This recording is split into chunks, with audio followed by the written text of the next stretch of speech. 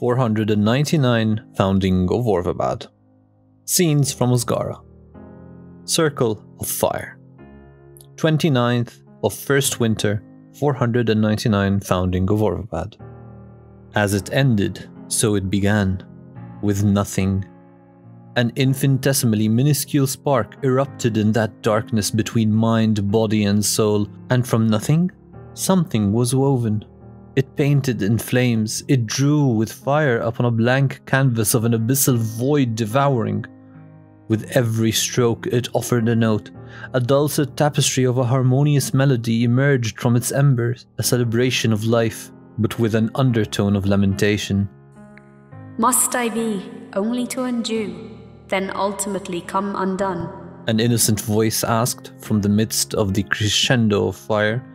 Then the spark exploded into every vast direction, leaving behind red embers joining to give the voice a form. Until my will be done, until the seven have become one. From the red embers, a body of fire was created, then encapsulated in a familiar form. But the body could not fully contain the brewing cauldron of malice and rage. Strands of fire and blood erupted from its head, creating a long red mane of hair. Even the eyes dripped with fire as a reddish velvet flame engulfed the body, leaving a woman floating aimlessly, still laced with uncertainty. Will I then be free? She asked, and in response, the melody morphed into violence. Nebulas retracted from her, celestial clouds and stardust spun forcefully around her. Countless collisions roused a latent murderous intent within her. There was pain and cold, there was torment and burning, then there was silence. A warm, white blanket engulfed her, soothing in its touch, smooth and serene upon her turbulent mind, and the same melody that played earlier changed. Voices that were achingly familiar were woven onto that white blanket, and they all sang in a choir of stardust around her. She is already free. The white blanket etched upon itself images of people similar to her, yet different at the core. And they all called to her as the blanket protected her from the wrath of 1,000 million searing suns. The only burning left came from within. From sparks within her flame-engulfed heart, from ashes clouding her ember-addled soul. Freedom is a choice that needs be made, the stars proclaimed. And choose the old shall, the blanket offered. Then the woman screamed. She grabbed at her hair, she tore out the strands of fire, she screamed and thrashed and lit herself ablaze. In so doing, she burnt her blanket and all the faces offered upon it.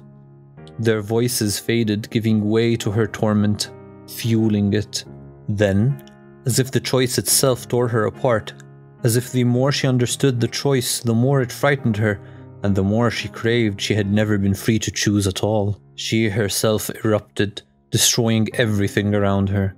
The stars fell silent, her embers scattered, and as it began, so it ended. With nothing, stillness, silence, entropy. Then her eyes opened, and she shot up in her bedroll on the ground in a tent, and she was sweating. She threw aside her covers and left her tent, arms wrapped around herself as she emerged into a pitch-black night, lit only by countless stars overhead. Why must I suffer these meaningless frights of night? She paused as a cold wind blew into her, making her rub her hands together for warmth. But the longer she stood there, outside in the open field, the warmer she felt. Warmth? She asked herself, then opened her palm to see light upon it. She tilted her head upwards to the sky and stars overhead, and she could see something drawn in the stars above that she had never seen before. A white cloth wrapped around their world in the form of these stars. She trembled at the sight above, and something drew her hands upwards, reaching for stars she knew she would never find. Then she blinked, and she thought she saw her hands burn. She blinked again, and the sky was dark. Once more she plunged into an abyss. Once more she was left to contend with endings and beginnings, and her circle of fire.